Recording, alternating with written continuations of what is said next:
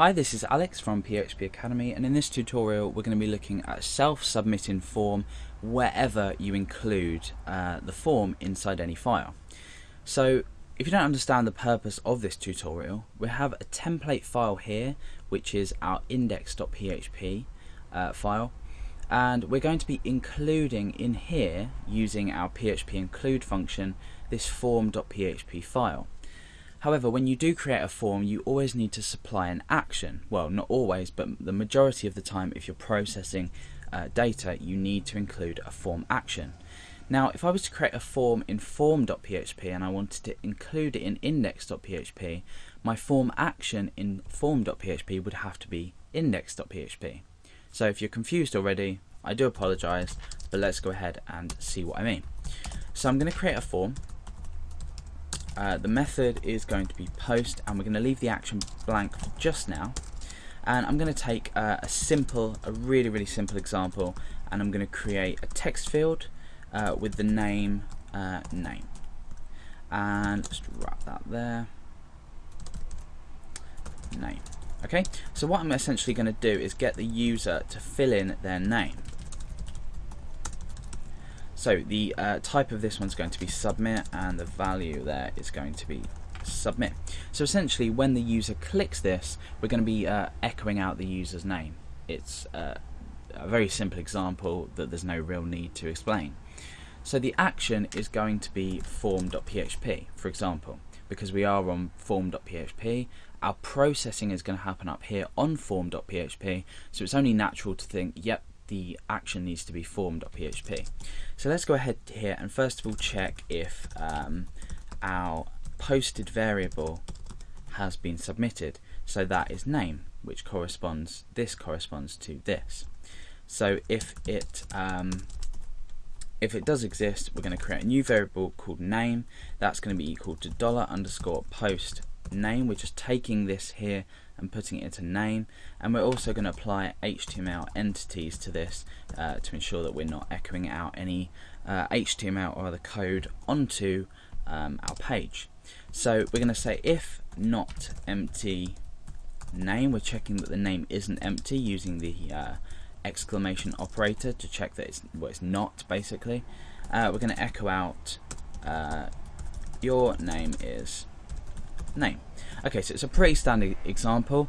We're checking for the existence of the name that's been submitted. We're creating a variable called name with this posted data name. If it's not empty, we're going to echo out your name is something. So let's go ahead and access this form.php file.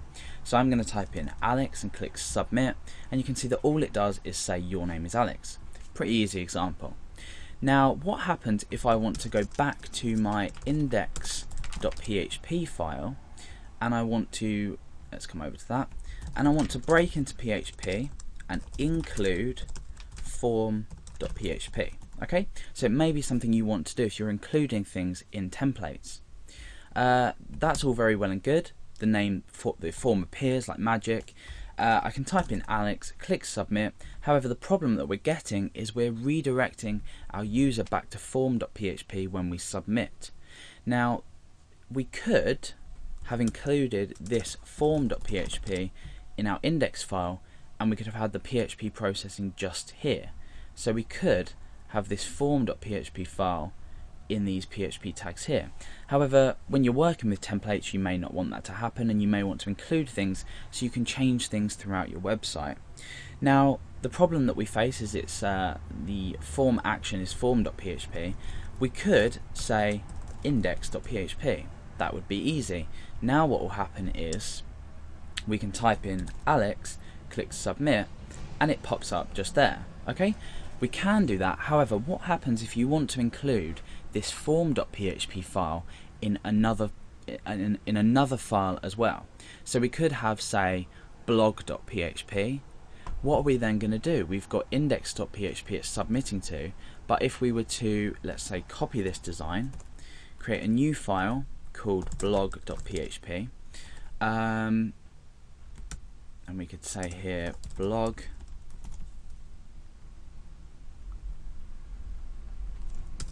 and let's go over to that.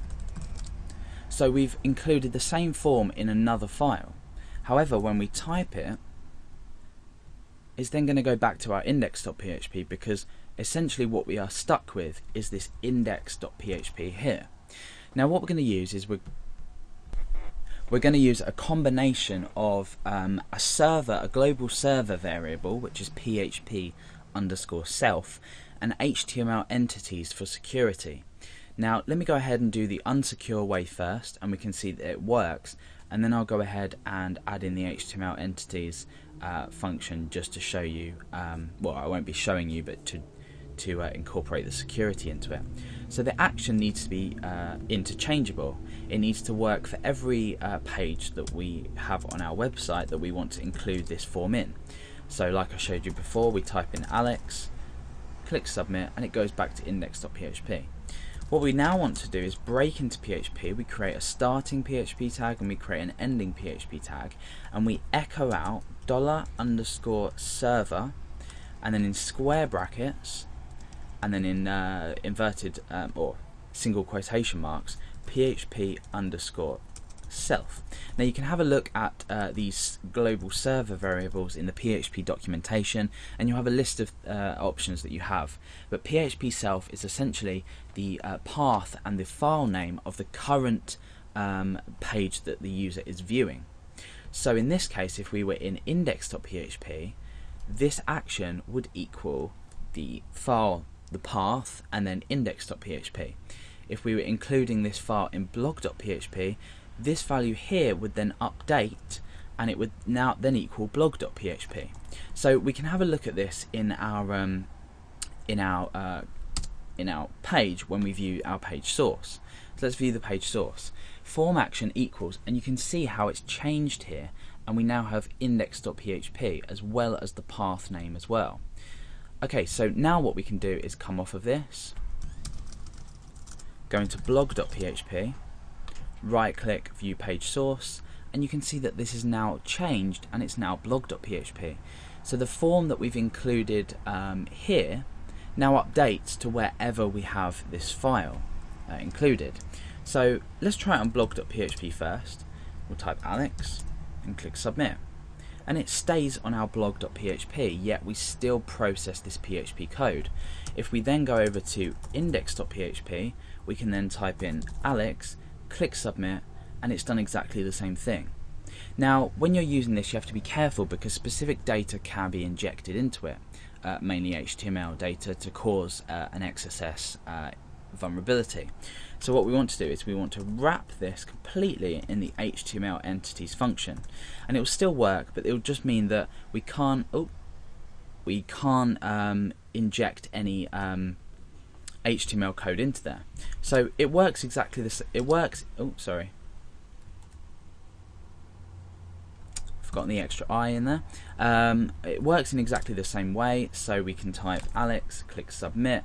It still works, and the same with the blog.php. If we type in my name and click submit, and we have this added level of security to ensure that we can't, or the user cannot inject anything into the file itself, or the file path here itself.